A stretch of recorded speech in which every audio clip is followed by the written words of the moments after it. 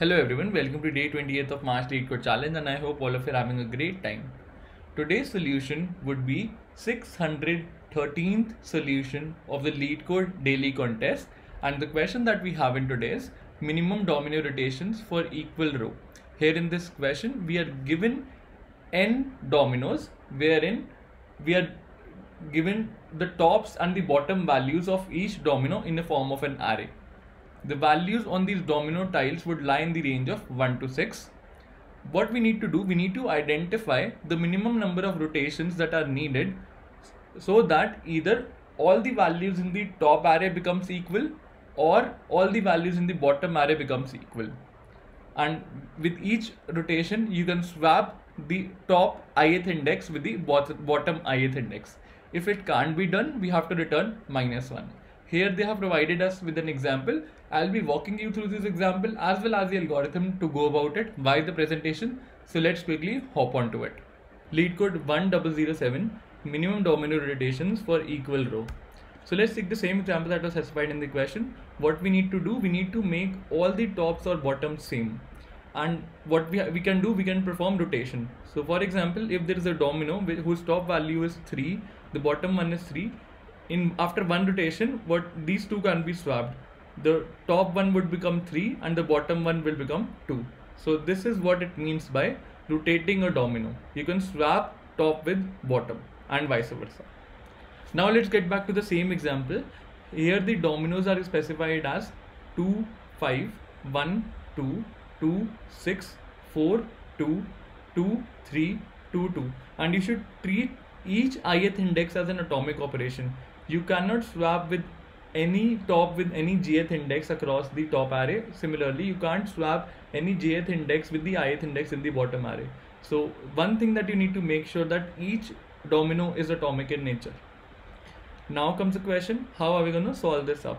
The naive approach that comes to everybody's mind is to look out for what all unique replacements are possible. So let's check what all unique values exist in my top array. So we have 2, 1, 4 in my top array. These are the unique values. In the bottom one, we have 5, 2, 6, 3 as the unique values. Now what you can do, you can aim for each of these values, making them as tops in the first go, and similarly you can aim for making the same value as the bottom in the second go. So you count the rotation for the top, making tops as 2 or bottoms as 2, and finally you choose the one which gives you the lower result.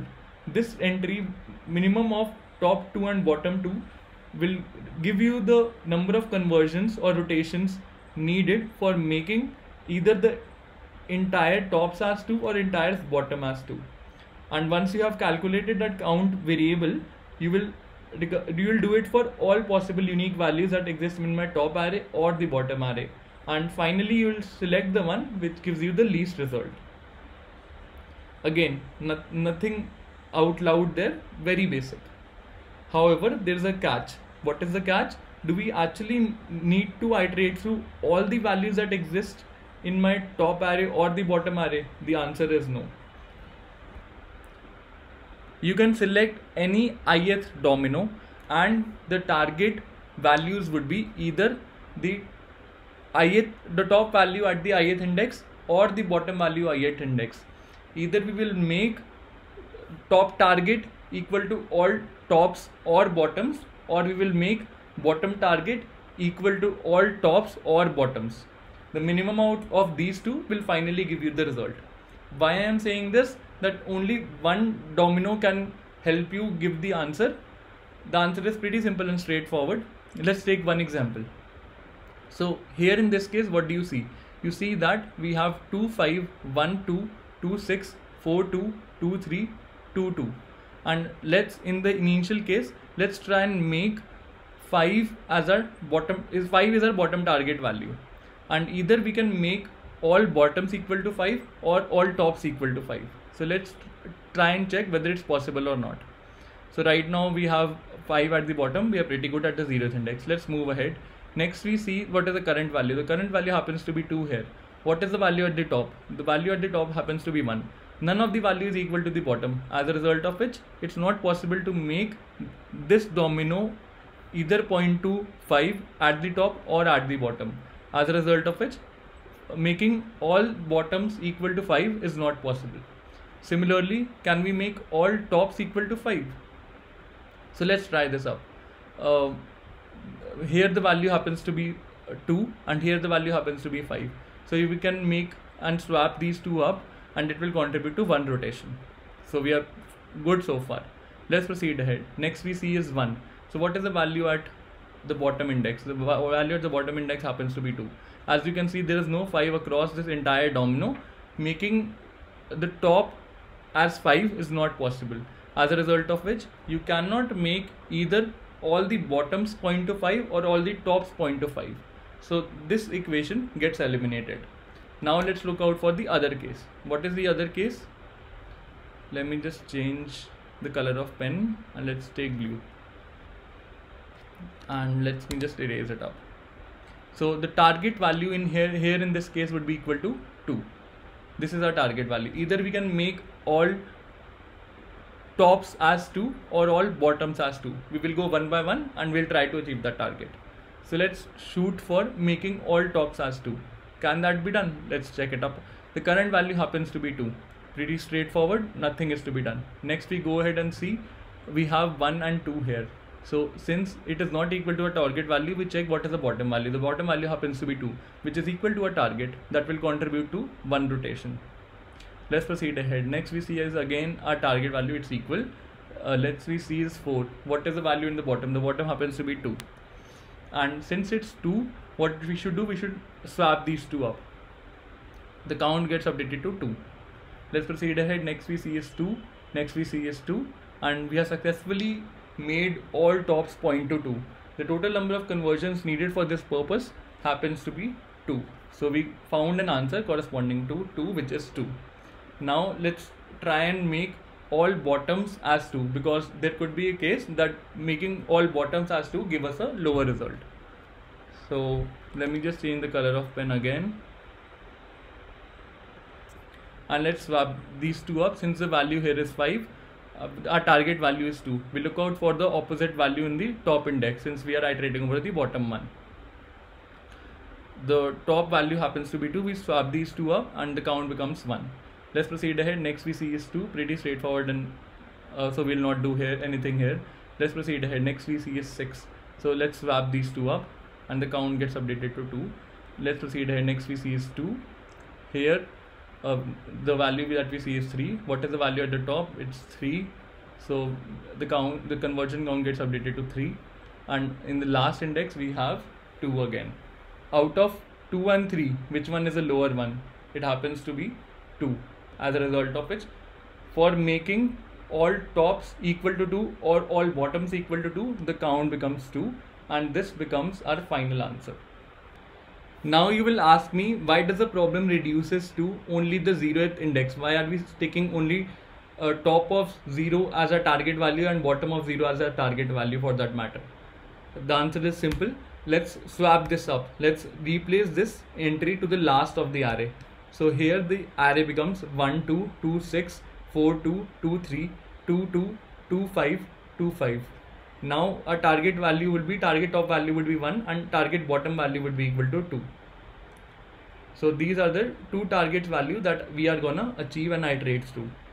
So let's proceed ahead and let's try and check whether 1 is achievable across the top array or across the bottom array. So we see here, we see a 2, and at 2 we have the value 6. 1 is not achievable at the first index, as a result of which you cannot put 1 across all tops. Let's walk through the bottom array, and here we see a 2. The target value is 1, so we make the conversion here and the count becomes equal to 1. Let's proceed ahead. Next we see is 6. Since 6 is not equal to a target value, what we will do, we'll try to check what is the value at the top one. Here the value is 2. It's not equal to a target value. As a result of it, it's not possible to achieve 1 in the entire first domino. As a result of which, the target 1 is not achievable. You cannot make all tops point to 1 or all bottoms point to 1. Now comes the other question. Can we do it for 2? The answer is yes. Let's walk through it. Let's try to make all tops as 2 in the first go. Here, what do you see? You see the current value is 1. So since it's 1, what is the bottom value? The bottom value happens to be equal to your target value. So you swap this up, the conversion count becomes 1. Next we see is 2, target is achieved. Next we see is 4. 4 happens to be unequal to a target value. What do? We go and check the bottom one. The bottom happens to be equal to the target value. We swap these two up. The conversion count becomes equal to 2. Next we see is 2, next we see is 2, next we see is 2, next is equal to is 2. So what do you see here? You see that the ith index of the position of your domino is really not important. For making all tops as 2, the conversion count came as 2, which is in sync with our previous expectation where the result was again 2. Now you will ask me what would have been the case if we would have started from 3 here. In that case, the answer would have been -1, because you can see that 3 doesn't exist in this entire domino, 3 doesn't exist in this entire domino, 3 doesn't exist in this entire domino. Similarly, if you go back and update this value to 3, then the answer would have been -1, because you cannot make all tops equal to 2 had here been a 3 instead of a 2. So what I'm trying to say, the problem reduces to the trick that the position of the domino is immaterial. It really doesn't matter at what index what domino is present. What we are concerned in the possible values at that ith index. If anything is still unclear, don't worry, everything will be sorted in the coding section. So let's quickly hop onto it, and I'll exactly follow the same steps as I have talked here. I have created a helper method, conversion to target. I pass in the top array, bottom array, and I pass in the target value. In the first case, I have chosen tops at the 0th index as my target value. I get the result in a variable ans1. Similarly, I pass in tops, bottom, the same arrays. Along with this, the target here becomes equal to bottoms at the ith index. The value that I get turns out to be ans2. And in case both of them are greater than 0, I choose the one of the minimum value. In case ans1 happens to be greater than 0, that simply means the other one is -1, and I simply return ans1 in this case, and in the other case I return ans2. Now comes the question, how have I written this conversion to target helper method? Because this forms the crux of the problem. What do? I have taken a top conversion variable, a bottom conversion variable, both of them are initialized to 0. In case my top array is not equal to the target one, and the bottom array ith index at the bottom array is not equal to target one, I simply return -1, because it's not possible to achieve such a configuration in that case. Otherwise, what do? I check if my top at the ith index happens to be not equal to my target value, and my bottom happens to be my target value. I increment the top conversion count, because in that case I am converting my top and replacing it with my bottom one. Similarly, in the other case, I check if my bottom at the ith index is not equal to my target while top is. So I replace and make a conversion or a swap and update my bottom conversion count.